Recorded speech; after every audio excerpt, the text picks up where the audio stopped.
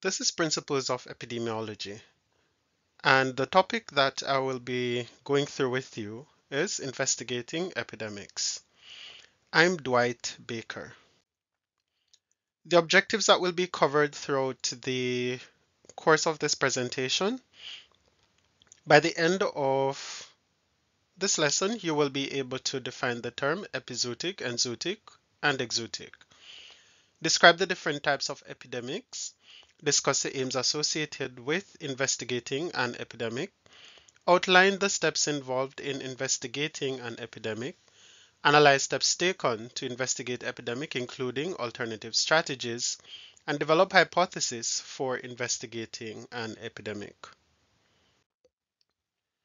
Disease occurrence in community can be classified as expected levels or excess levels. Endemic, which is the expected level, is a habitual presence of a disease within a given population or geographic area. May also be referred to as the usual prevalence of that given disease within such an area. Example, malaria in Belize. Endemic diseases with epidemic potential: malaria, cholera, measles, hepatitis, meningococcal meningitis. Epidemic, on the other hand, is the occurrence of disease in excess in a community or region. An epidemic can be for a few hours, such as food poisoning, or weeks, such as influenza or dengue, or years, in the case of the bubonic plague or Black Death, which occurred from 1347 to 1352, which was responsible for 25 million persons dying in Europe. Pandemic is a worldwide epidemic. Example, H1N1 influenza or HIV/AIDS. A major difference between epidemic and pandemic is that epidemics are concentrated usually in one region, and pandemic affects a more widespread cross-section of persons in the population. Other terms used in describing levels of diseases in a community are sporadic, irregular occurrence of diseases, which may be an epidemic, and outbreak, often used interchangeably with epidemic, is also considered an epidemic but of shorter duration. Understanding epizootic, enzootic, and exotic or exotic diseases is crucial in understanding the interaction between humans and animals and the transfer of diseases between the two populations. Epizootic diseases are essential to monitor as they can lead to significant economic losses in agriculture, affected food supplies, and sometimes directly impact human health. For instance, anthrax, an epizootic disease, can affect both animals and humans. Bird flu transmitted between birds can be passed to humans, such as the avian influenza, or swine flu, such as the H1N1 influenza virus, which occur among pigs, can be transferred to humans. By controlling epizootics in animals, the risk of transmission to humans can be minimized, safeguarding public health. Enzootic diseases, on the other hand, are prevalent in specific animal populations. While these diseases may not directly affect humans, they can act as reservoirs, leading to zoonotic infections. Diseases like brucellosis, Lyme diseases, and leptospirosis fall into this category. Understanding enzootic diseases helps in preventing potential spillover events and implementing preventative measures. Exotic diseases imported from other regions emphasize the global interconnectedness of disease spread. These diseases can impact both animals and human communities alike. By identifying and controlling exotic diseases, nations can prevent the introduction and dissemination of novel pathogens, reducing the risk of new diseases emerging in both animals and human populations. These categories of diseases in animals are integral to our understanding of public health as a whole and the impact of human-animal interaction in disease outbreaks. We can anticipate potential disease outbreaks, implement effective preventative strategies, and minimize the impact on both animals and human population, thus of course reducing the disease burden and promoting overall public health. Epidemics can be classified based on their spread: common source, propagated, seasonal, cyclic, and non-communicable. Common source epidemics, or single point source. In these epidemics, the primary source of infection or toxin of the disease-producing agent affecting all persons is from one common entity. There are three main types of common source epidemics. First, we'll look at point source or single exposure epidemic. In this type of epidemic, the disease agent accountable for transmission of disease is exposed to susceptible population at one point in time and only once. Staphylococcus aureus, food intoxication due to ingestion of contaminated food, is a very good example of this type of epidemic. This may result in a sudden rise of cases which decline correspondingly fast. The next type we'll look at is continuous or multiple exposure epidemic. There is a prolonged continuous exposure to the source of infection, and such epidemics will not cease to exist unless the source is removed and all susceptible persons have developed immunity to the disease-causing agent. Contaminated water becomes a regular source of infection to the people using it, and the epidemic may continue until the water is treated and made safe. Example, the cholera epidemic with John Snow in London. Now, similarly, a doctor who is a disease carrier may keep on infecting patients in his practice until treated and made non-infectious. And our third subtype here, intermittent source. In this case of epidemic, the source is uncertain. It could be a common source which produces irregular peaks if plotted on a graph, or a continuous source and the cases are irregular. Another major type we could look at as well, propagated epidemics. A propagated epidemic is generally ongoing transmission of infectious origin and results from person-to-person transmission of disease agents. The secondary cases are the source of infection for new cases. When plotted on a graph, there is a steady rise and tapers over a period of time.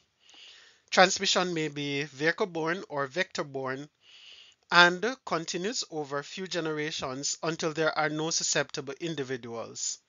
Such epidemics are more likely where crowds of susceptible individuals gather, as in fairgrounds and fiestas. Another type are your seasonal epidemics. As the name suggests, they occur during particular seasons.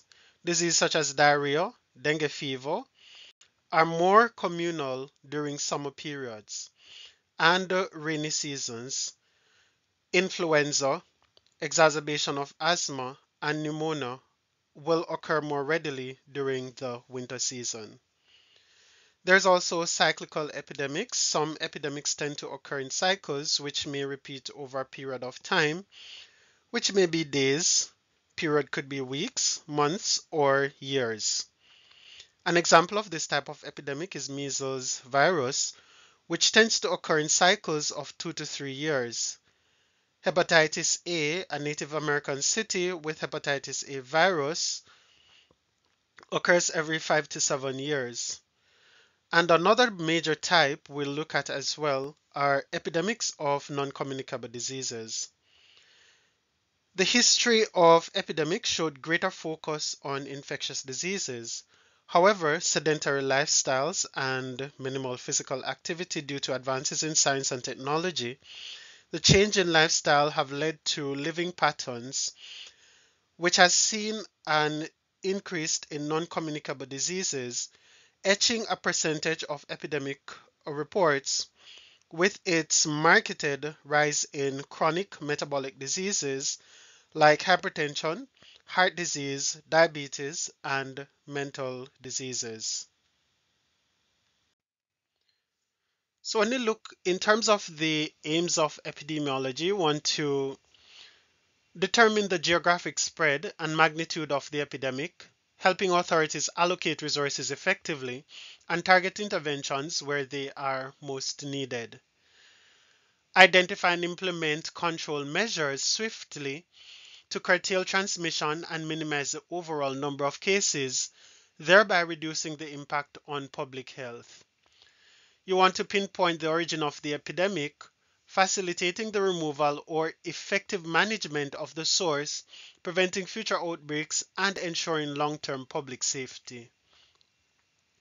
You also want to evaluate the effectiveness of treatment and preventative strategies employed, and of course, inform healthcare decision and contribute to evidence-based practices for future epidemics. You want to also enhance the skills and knowledge of healthcare professionals, ensuring a competent workforce capable of responding efficiently to epidemics, implementing proper protocols, and providing quality of care to the affected population. And of course, you want to maintain transparent communication with the public, dispelling any misinformation and educating the community about the epidemic, promoting awareness, understanding, and cooperation, which are vital in epidemic management.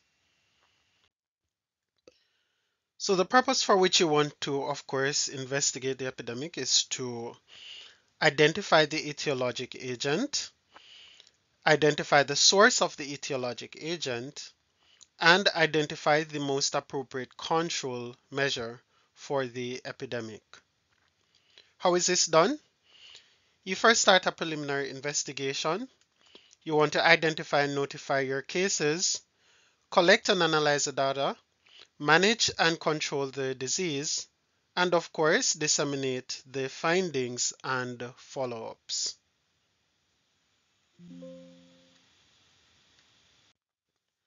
Now, there are 10 steps to investigating an epidemic.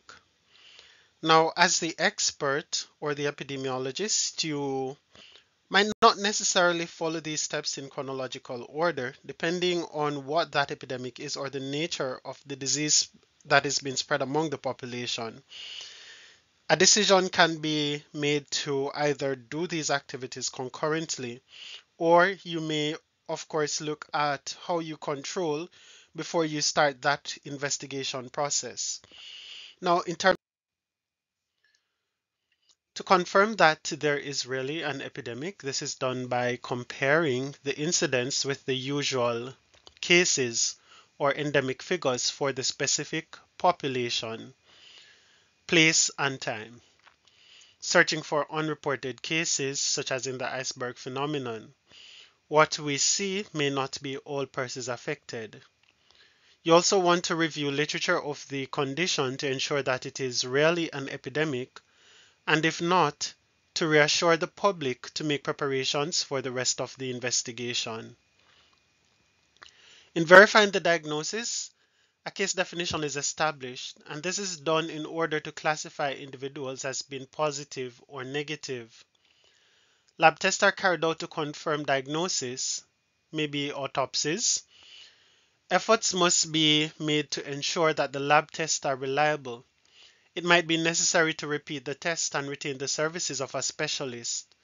The purposes of the diagnosis forms a basis for further investigation.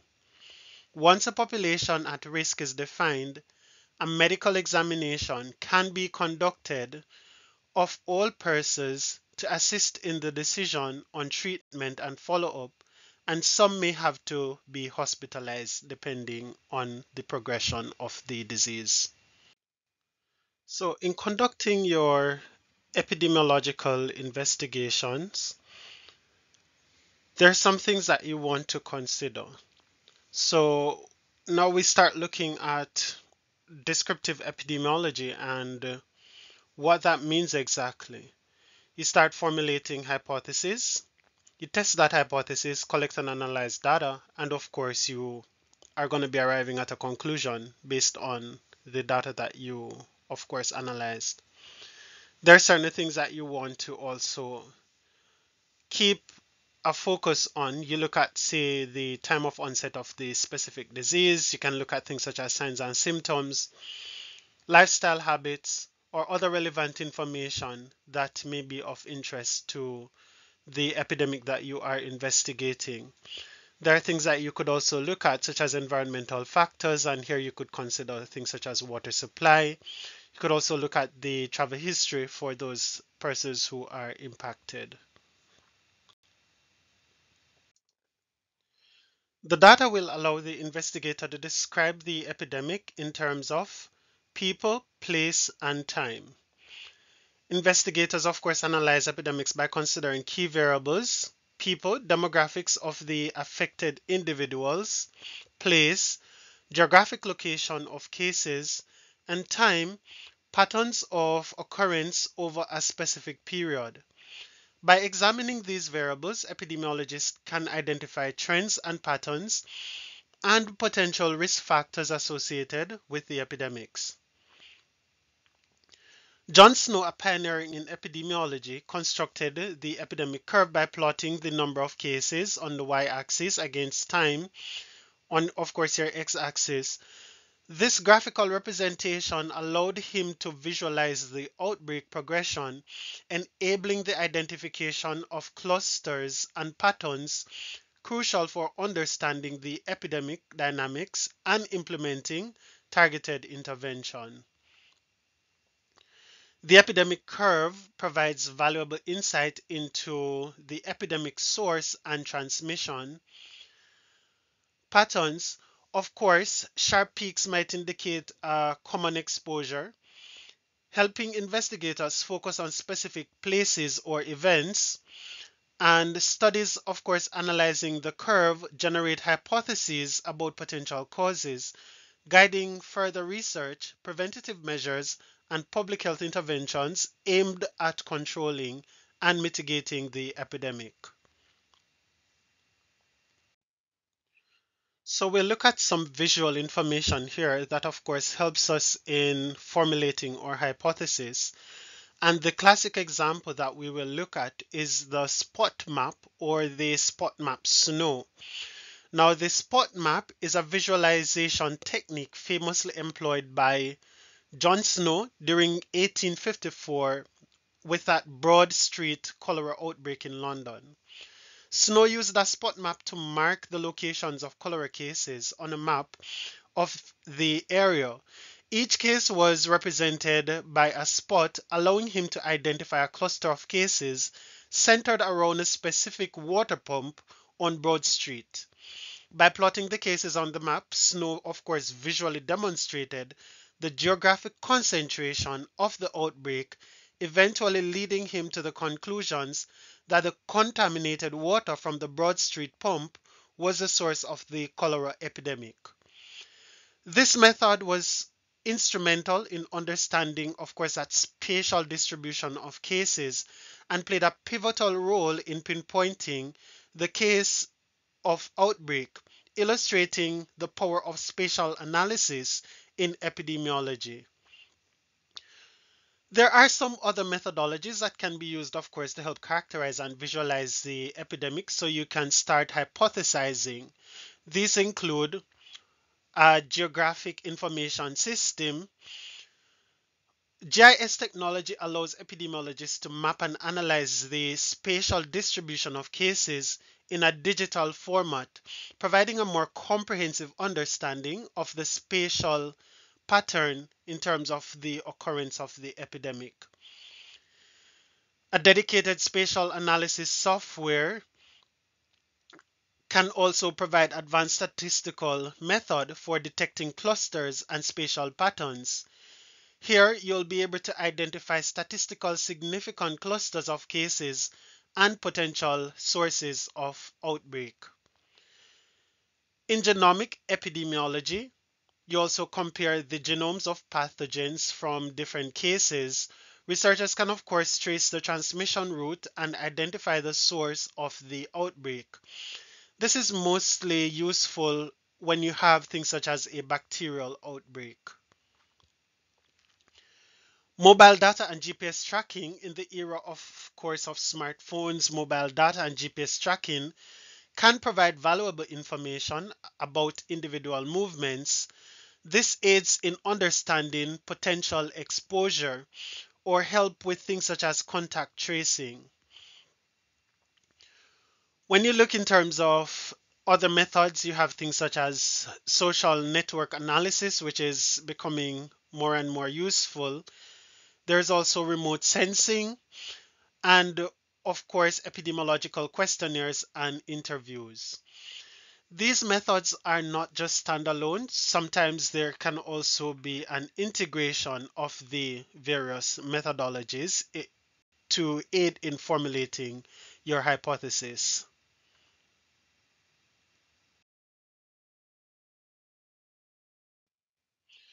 Now, let's create a story on which we will structure our hypothesis. So, a sudden onset of symptoms of food poisoning and the clustering of cases around the Jamboree community restaurant, resulting in 32 cases of food poisoning. This occurred in March 2023.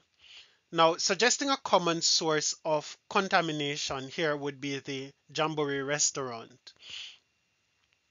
Our investigation will focus on identifying the cases or the specific food item or ingredient, potential cross-contamination points, and lapses in food handling practices within the Jamboree restaurant or premises during that mentioned period.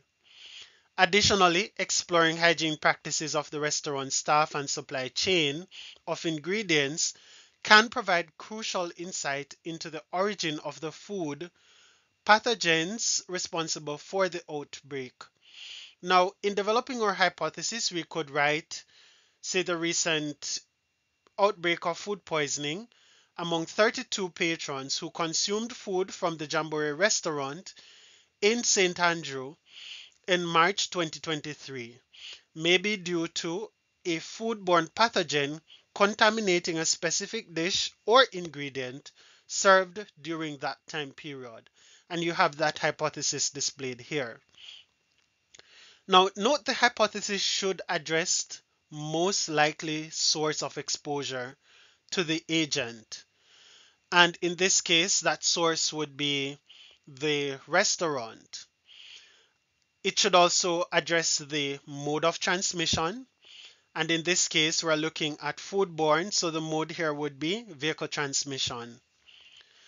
And explore possible future control measures. The investigator should also take into account the disease process and the population at risk. So here, of course, you want to look at that clustering. So most of these cases, so that 32 cases that you have here, clustered around the Jamboree restaurant. Now, in terms of your discussion must be held with local health officials and community leaders. As in the case with Snow with the parish fathers in London, you want to involve the community leaders in this case. They may not be technical expert, but they have a wealth of information and can provide insights, so it helps to forge positive relationship with the community leaders and community members, as this will also help to ensure cooperation and better outcomes. Information from lab tests and patients interviews also contributes to the development of the hypothesis.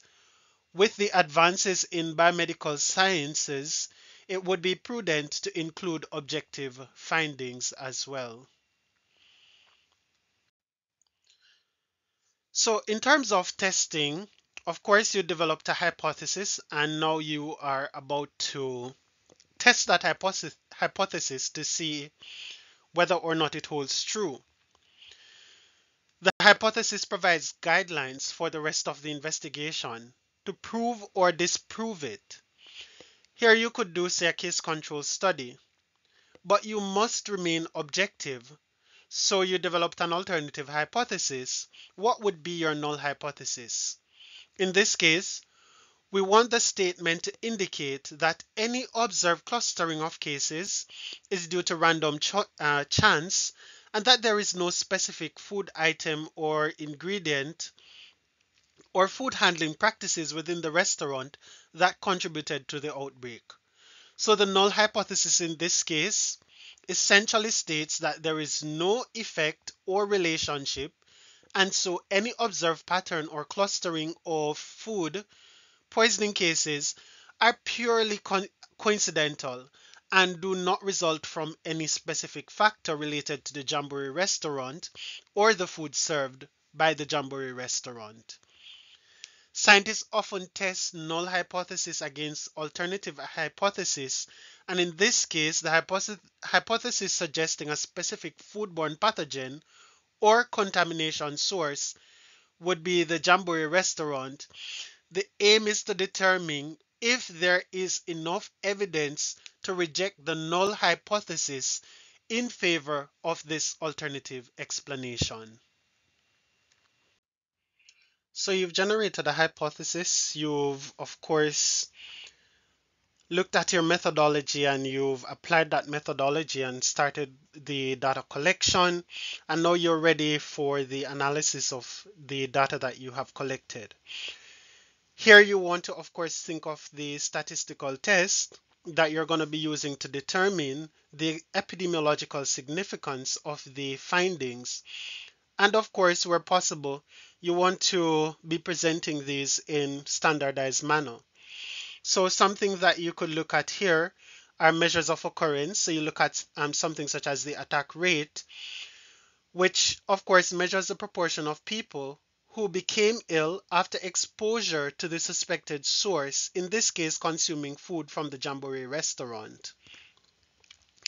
A significant higher attack rate among patrons who consume a specific food or item during the specific time period would suggest an association between that particular exposure and the occurrence of food poisoning. You could also look at relative risk, which measures the likelihood of developing the illness in the exposed group or those persons who consumed food from the restaurant compared to the unexposed group, those persons who did not consume food from the restaurant. A relative risk that is greater than 1 indicates a higher risk among the exposed group, suggesting a positive association between consuming food from the restaurant and the occurrence of food poisoning.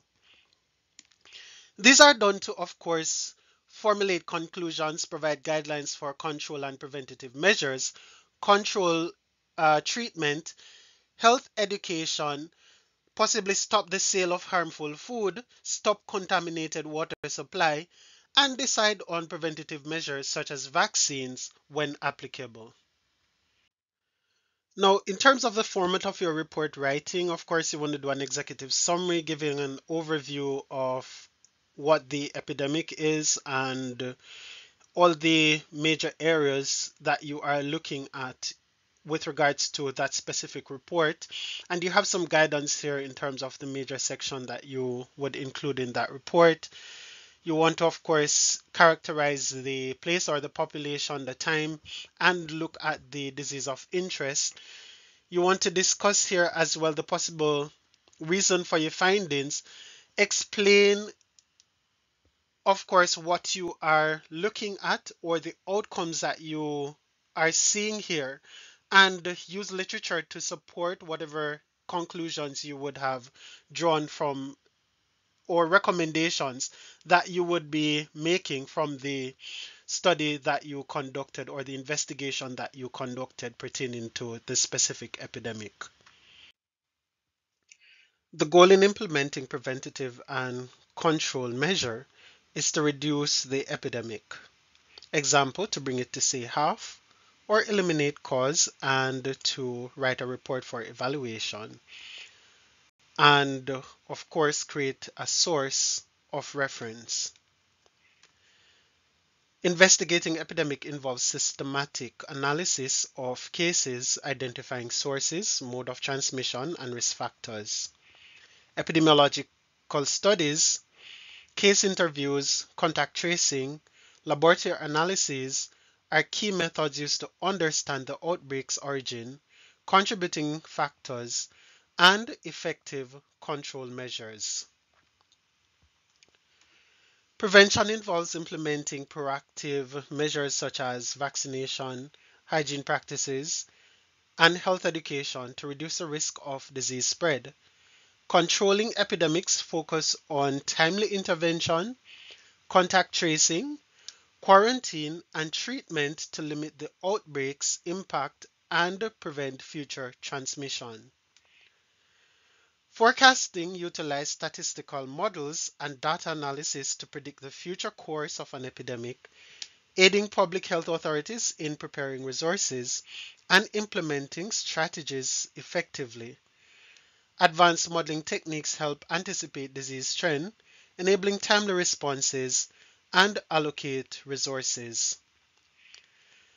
And so, epidemic management involves coordinated efforts to mitigate the impact of an outbreak, encompassing strategies such as resource allocation, healthcare infrastructure reinforcement, public health intervention, and communication to minimize the spread of the disease and provide optimal care to the affected individuals.